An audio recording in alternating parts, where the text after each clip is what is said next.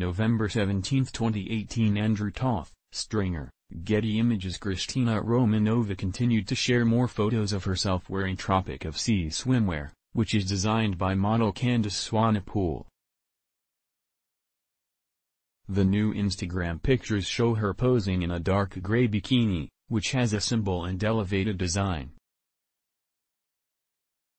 The top has a basic cut with extra thin straps, along with some high-cut bottoms that let her flaunt her curves. Kristina also wore some amazing chunky jewelry that looked stunning with the bikini.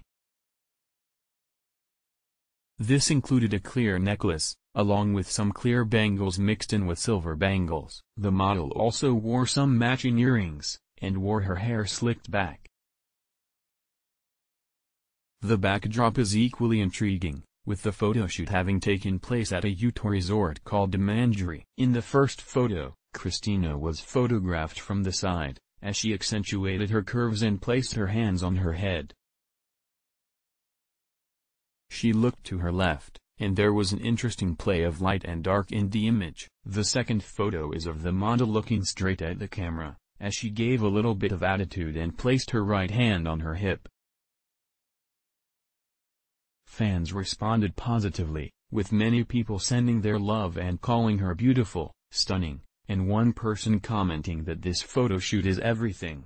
Many people are also commenting on the incredible scenery, which looks like something out of a movie.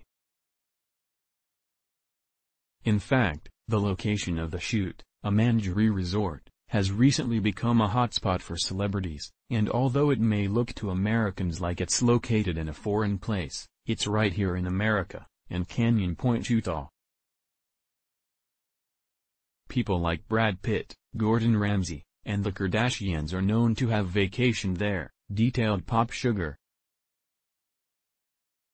For those who may be wondering how Romanova became successful, it sounds a lot easier than it probably was when she described it for Frivolette. My introduction to the modeling business has occurred in Volgograd v.g. Models, agency.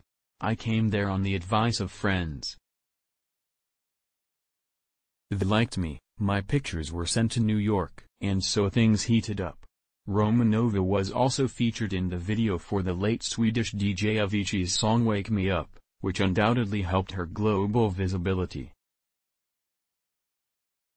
Since the video was released in 2013, it has had well over 1.7 billion views, many of which were likely added after the beloved DJ's apparent suicide on April 20, 2018. Romanova acknowledges this in the Frivolette interview, saying, "A lot of people recognize me because of the clip for the song Wake Me Up.